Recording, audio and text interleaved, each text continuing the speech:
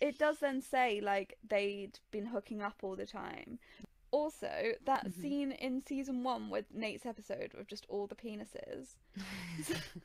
there Yeah. are there are too many penises in Yeah, this there's a show. lot. There's a lot of finishes in this show. Yeah. So I was watching this video, as commentary video about it, about Euphoria, and he said that all the penises that you see are prosthetic penises. All of them.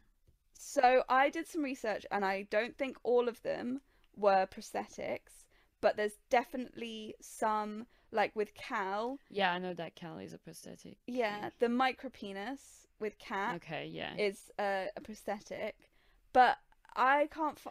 I would be really surprised if they were all prosthetics. Yeah. I mean, to be fair, they've got the budget for it, but yeah, I But it would also defeat the didn't feel like they were. purpose of what they're trying to do with like destigmatizing Yeah, penises. Where yeah, because it's not like they're putting prosthetic boobs. exactly.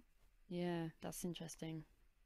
But I just thought that it was unnecessary the amount of penises we were I showing think in in this that show. one scene in the locker rooms with Nate, I think it is necessary because, Okay, like, yeah. that's supposed to be showing us how he feels about it, which is very overwhelming and like this Mm. is uncomfortable and why are there so many penises, which I think they did a really good job with it.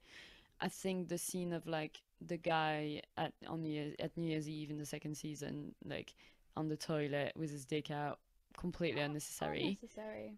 Um, yeah, I think there's some of them, like in the flashback of Cal, which I want to make this TV show. If Sam Levinson isn't going to, can I make it? Because I wish the second season was just this. Like, I wish they had like a sideshow that was just young Cal and young Derek. Yeah. Young Marcia, Oh, super hot. so hot.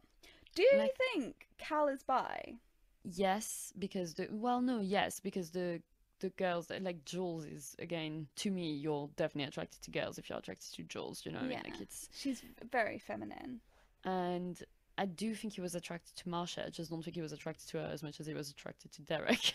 Yeah, because he's also really enjoying having sex with her, which makes me feel yeah. Yeah. Because like I did think so too. Because he obviously enjoys having sex with her, and I completely forgot that he like also likes going down on her. But he's just so confused in his sexuality and being a repressed boy. Yeah. Obviously his dad was not Yeah. great either. So it's just that intergenerational trauma.